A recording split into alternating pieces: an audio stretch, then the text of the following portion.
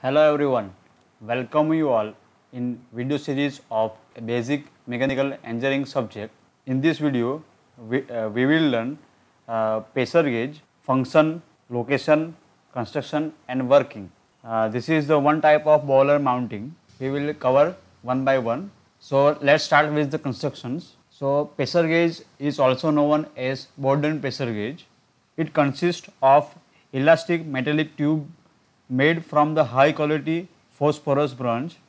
It is of elliptical cross section and bend in the form of the circular arc. So in this figure we can see that this is the Bourdon tube.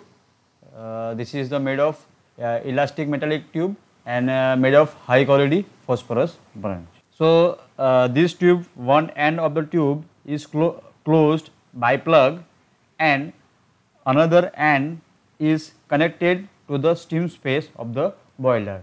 So in this figure we can see that this is the one end, it is attached with the plug, and this is the siphon tube. This is three-way cork, and this is the steam space. So in this figure we can see that this tube, one end is closed by plug and another end is connected with the steam space. The pressure gauge is connected to the steam space of the boiler through a U-tube siphon. Siphon is fitted with water which is prevent the hot steam from the entering the Bourdon tube and keep the gauge comparatively cool. So in this figure we can see that this is the U-tube siphon tube.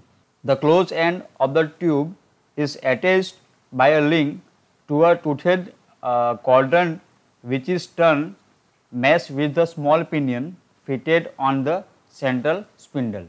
So in this figure we can see that this is the toothed pinion, this is the quadrant, and this is the hairspring. So this Bourdon tube, one end is attached with pinion and quadrant and another is for the steam space. A pointer is attached to the spindle on a dial gauge, and the dial gauge is usually constructed to indicate up to double the maximum working pressure. So in this figure we can see that this is the dial and this is the pointer. So pointer will show pressure on this dial gauge. Now this is the construction of the pressure gauge. Now we will understand the working of the this pressure gauge. The steam pressure force the water from the siphon tube into elliptical tube, and this cause the tube to become the circular in the cross section and straighten the tube and the causing the tube end to move outward. So in this figure we can see that this is the steam pressure force due to water.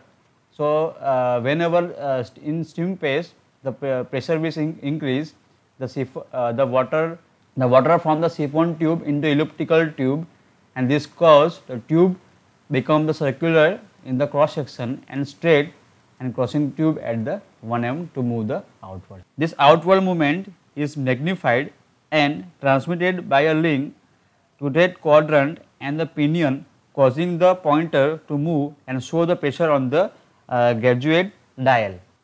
This will show the pressure on the dial gauge. The movement of the free end of the elliptical tube is proportional to the difference between the external and the internal pressure on the tube. The outside pressure is atmospheric and the pressure gauge measures the steam pressure minus atmospheric pressure, that is called gauge pressure. So this is the working and construction of the pressure gauge. So in next slide we will cover one important thing, that is the function of this gauge. So it is measure and indicate the steam pressure in the boiler. So this is the one type of boiler mounting, and it is used for measure or indicate the steam pressure in the boiler. Location. So it is mounted in the front and top of the boiler shell so that it is easily visible to the operator. So if you find my video very helpful, you can like, comment, share and subscribe my YouTube channel. So one more thing, that is the important question, that we can say that this is the important question for the university exam. So explain very briefly the function of the following mounting, that is the pressure gauge. Another, that is the explain with needle gauge Bourdon pressure gauge. With the needle gauge, explain the construction and working of the pressure gauge. So these are the important questions for the university exams. Now, if you find video very helpful, like, comment, share, subscribe my YouTube channel. Thank you.